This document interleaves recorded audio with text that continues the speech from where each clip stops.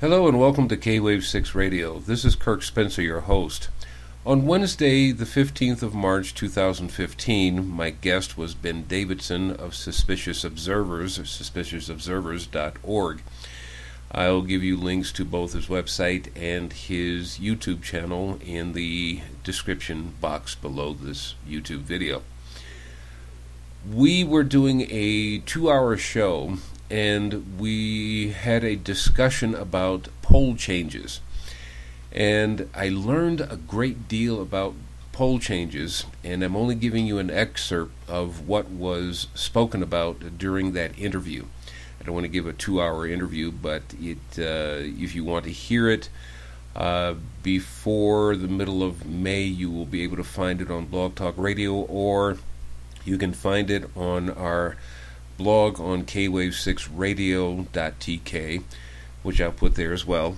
And you can just go to the title, which is Climate, What's New, and you'll find out the rest of it there. There's the media player that is there. You can listen to it straight from our media player that's embedded into the blog, or you can go to Blog Talk Radio, or in May you'll be able to find the whole show on our YouTube channel here. This segment that I'm airing is just about, the interview segment is about 15 minutes long.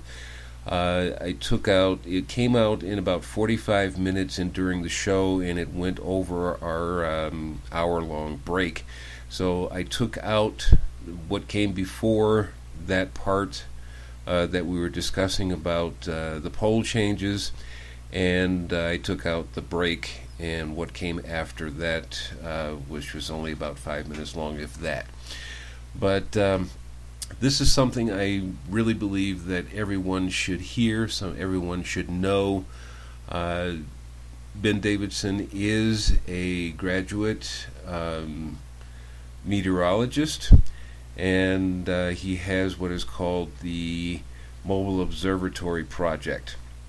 You can find out all about that on his website. But this little section here I thought I would share even before we air the whole interview on YouTube, and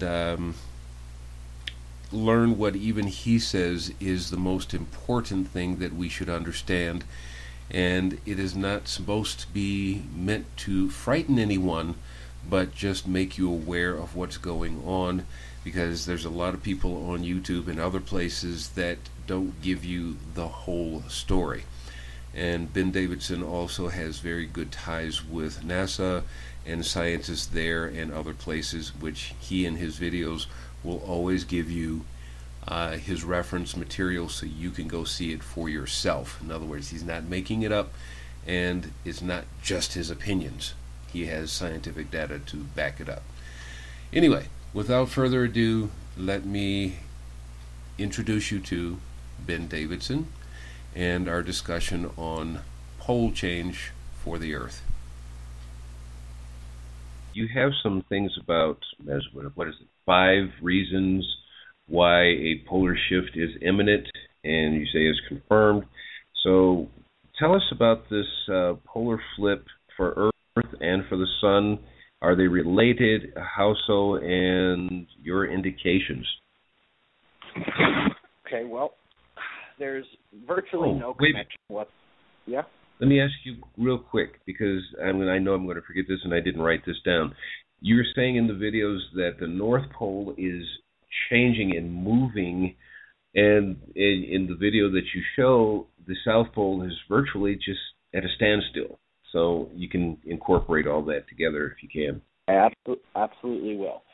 Well, first of all, you asked about the Sun, and there's virtually no connection between these two pole reversals. It happens on the Sun every 11 years, so that begins an 11-year cycle at the North.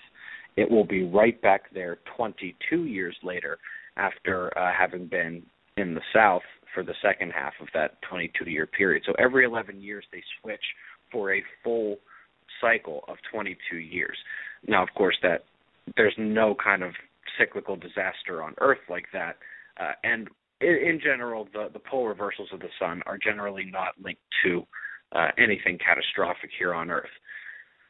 Now, the pole shifts on Earth, unfortunately, are related to catastrophic events here on Earth, and I'll basically run down where we are with this situation. So, our magnetic poles, and those are different from the geographic poles, by the way. When you think of the North Pole and the South Pole, we think the very top and the very bottom.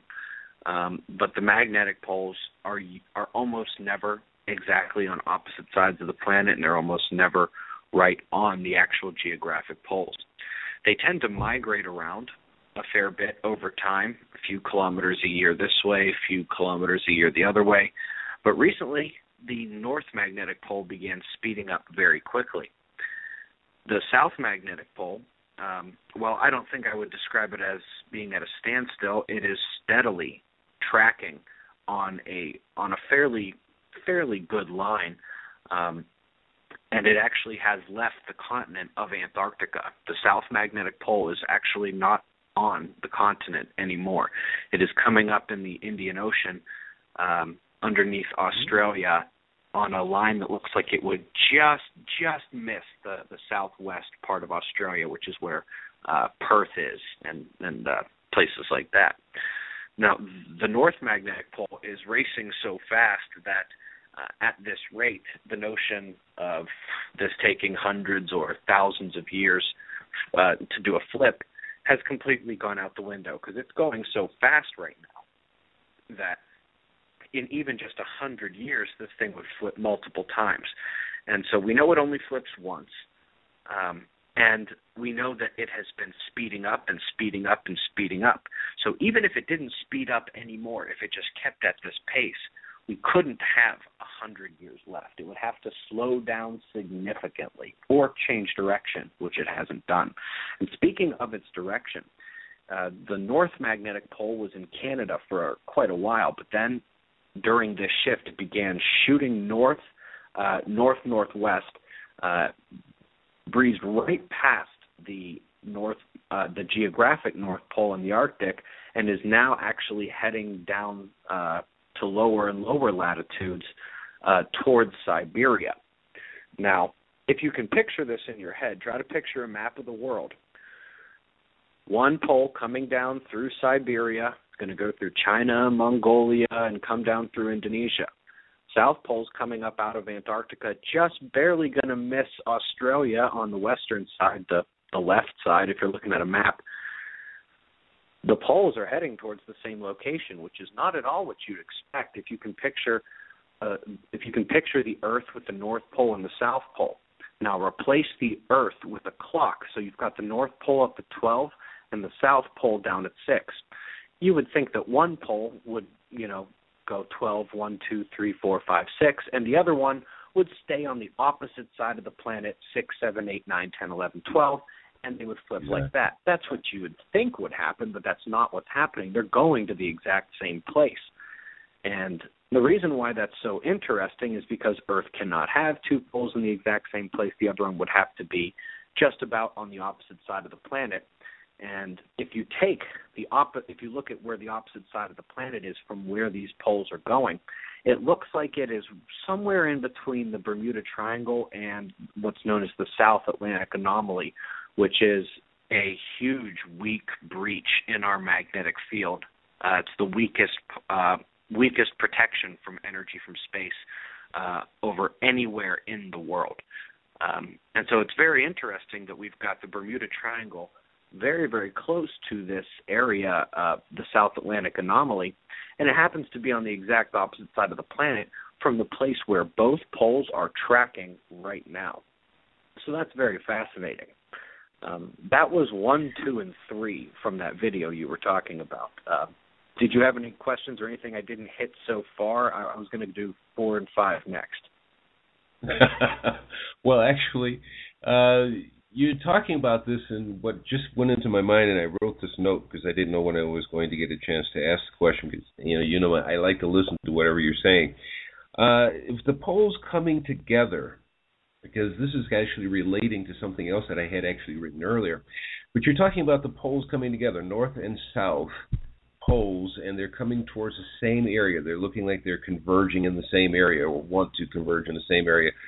Is this, or could it be, a relationship to what's going on in the Western Pacific anyway? Because what I'm tying this to is like the movie The Day After Tomorrow with Dennis Quaid, and where all the heat and you have all these hurricanes and cyclones that are coming together, and they're cooling down the northern hemisphere. But we know that the Western, well, actually Pacific, but Western Pacific in particular, which is why we get so many, or they get so many cyclones over in that area, it's very hot ocean.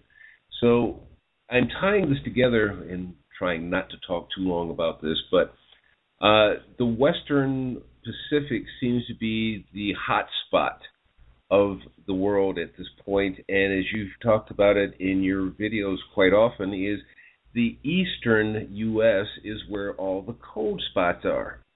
And could this be tied together? It's very possible. I definitely wouldn't say it's not possible. What I will tell you is that the place where both poles are heading, not only do you have that heat thing, but you've got the Devil's Triangle or the Dragon's Triangle over there, which, if you don't know, the Bermuda Triangle has one of these things on the opposite side of the planet as well. It's called the Devil's Triangle. It's a magnetic anomaly there as well. And not far away from that is actually the strongest part of the magnetic field over Earth, which is actually sitting just about over top of where the South Pole is now, south of Australia. And so you have this area where North and South Pole are set to meet. And it is sitting pretty much right in between the strongest magnetic field protection in the world and the Devil's Triangle. Then on the opposite side of the planet, you basically sit between the Bermuda Triangle and the South Atlantic weak anomaly in the magnetic field. What we have here is a bunch of pieces that clearly have the same colors and shapes, so they're part of the same puzzle. But we're talking about major expert level, and I can't even put the first two together from there. And based on the literature, nobody else can either. This is not something that is really talked about. There is nobody that is denying that the poles are shifting. There is nobody denying that the magnetic field is weakening. They're just not talking about it, and they're not, well, if they're doing the kind of thought exercises and actually trying to figure out the answers like we are right now, they're not publicizing that part of it. So this is what I just told you is basically not disputed, and but it's also kind of a stagnation point. We don't really know what to do, and it's not the kind of thing you can track day by day. It's really only useful to look every couple of years to see how things are doing, because there's so much fluctuation, just night, day, hour to hour, even season to season. So, it's not the kind of thing that you can track every day. But, if anybody is listening to this and they're thinking right now, why should I care? It's because these magnetic reversals on the planet Earth have been linked with extinction events pretty solidly, and a recent study from Berkeley proved that they can happen in as little as 80 years. Most scientists thought that these things took hundreds or thousands of years, which, if you were looking at how fast the magnetic pole was moving, 60 or 70 kilometers a year, and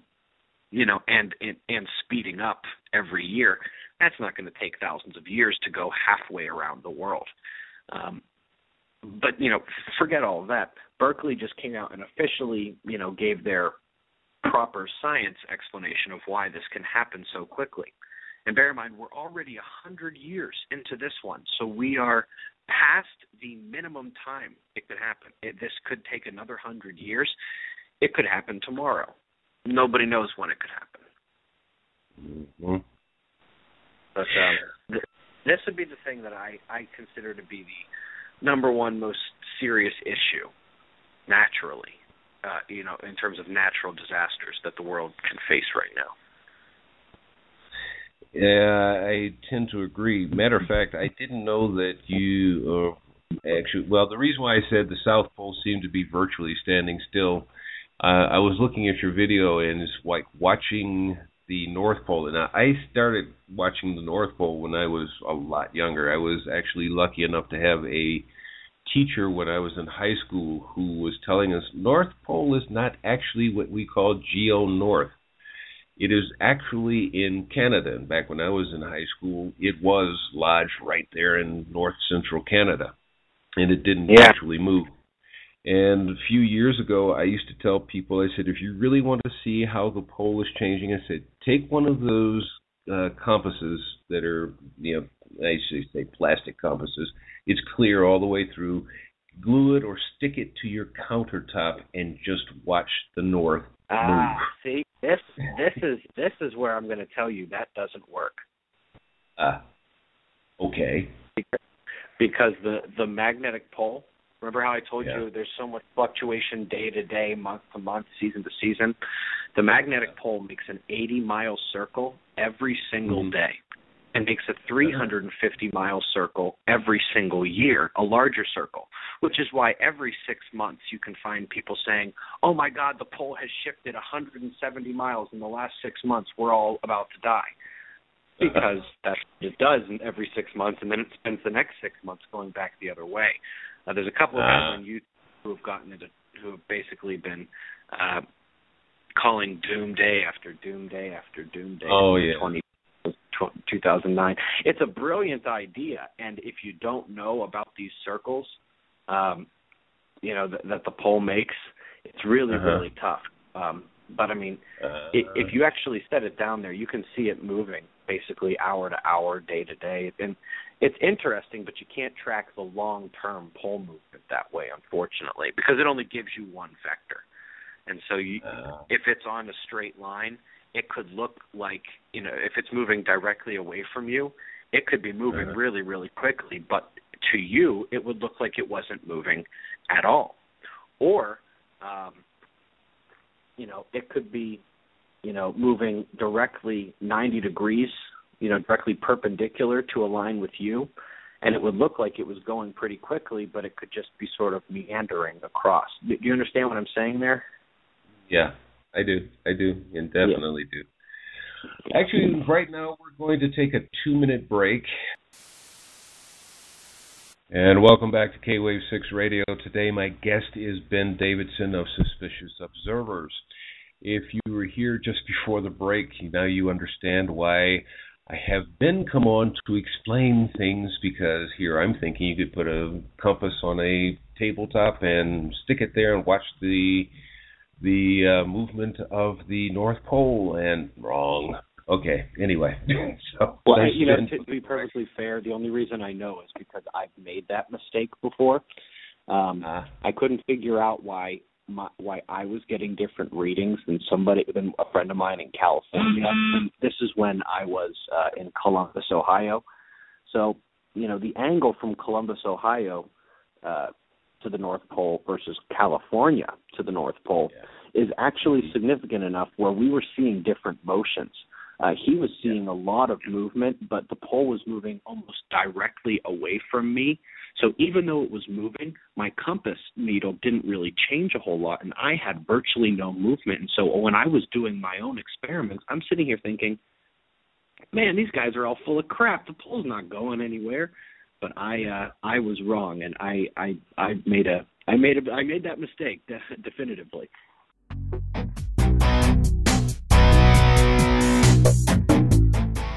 Thank you for listening. This is the end of our segment on Earth's pole change. We hope you found this of value for your life, for now and in the future. Keep abreast of our Earth and climate changes at suspiciousobservers.org and via Ben's YouTube channel. All links are listed below in the description section. Also, keep up with what's new at K-Wave 6 Radio at kwave6radio.tk. And as always, all the best.